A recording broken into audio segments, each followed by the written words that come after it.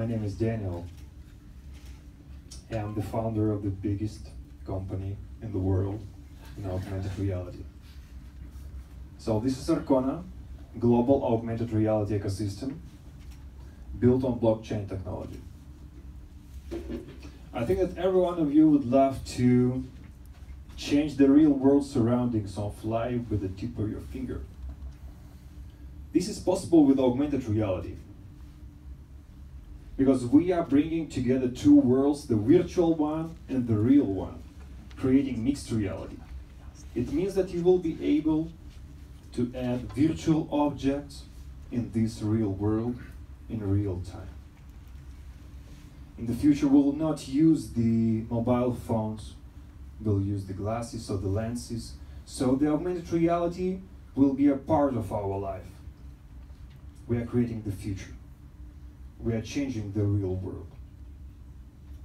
And everything will be limited just by your imagination.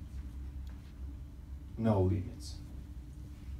Today it is a technological issue. We are the technological company already 5 years developing different AR solutions in augmented reality without any investments. And today we have our own solution to solve the problem that will appear in the future, not today. By the way, one of our projects is here in Paris, in Bastille. So we rebuilt Bastille in augmented reality. Now you can come to the Bastille Square and see Bastille, how it was in the past. So we invented the time machine. We give you the opportunity, the chance to travel in time and to see how the missing architectural masterpieces looked like in the past.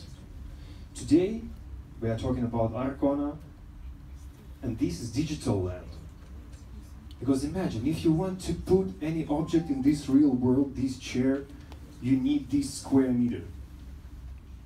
And if you want to put any virtual object in this real world, you again need the new square meter, digital one. So we invented the digital land. And we invite you to become the part of this project and to become the owner of the digital land. You can buy 15 seconds. You can buy the land near the Eiffel Tower and become the owner of this land. And everyone who will be going to put any object in this space will come to you, because you are the landlord. Thank you, Daniel.